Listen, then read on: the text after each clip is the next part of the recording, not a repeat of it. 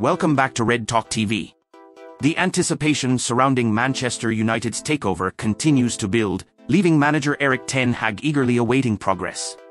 However, frustration looms as sources close to Sheikh Jassim reveal no significant developments in the takeover saga. This worrying update suggests potential setbacks in United's summer transfer window plans, despite initial reassurances of unaffected player recruitment. After last summer's massive £220 million spending spree, Manchester United has already been operating strategically within the financial fair play regulations.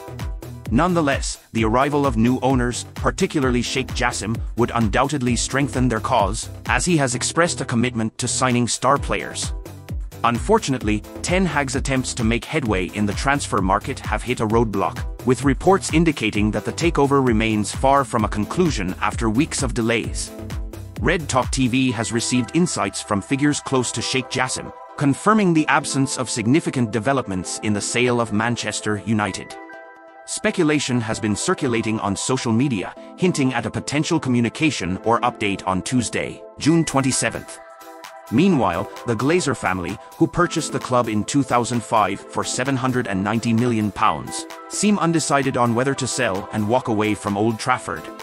Both Sheikh Jassim and Sir Jim Ratcliffe have presented contrasting proposals that remain under consideration, indicating that a finalised takeover is still some way off. Qatar's fifth and final offer, valued at £5 billion with an additional billion for infrastructure changes and new signings, remains on the table, despite the Glazers being initially given a take-it-or-leave-it ultimatum. Sheikh Jassim's insistence on a complete purchase of the club appears to be a sticking point for the Glazers, making their next move uncertain. Ineos, led by Ratcliffe, has also put forward a lucrative proposal, valuing Manchester United between £5 billion and £5.5 billion. However, both parties remain unaware of the Glazers' preferred bidder at this stage. As the wait for an update continues, Ten Hag's eagerness for progress grows, as he aims to strengthen the team with a new striker, goalkeeper, centre-back, and central midfielder during this summer transfer window. New owners not only provide additional transfer funds but also demonstrate United's ambition to challenge Manchester City's dominance in English football. Among their targets is West Ham captain Declan Rice, although acquiring his services may require United to include players in the deal to test the Hammers' resolve. The stakes are high, the tension palpable, and Manchester United's future hangs in the balance.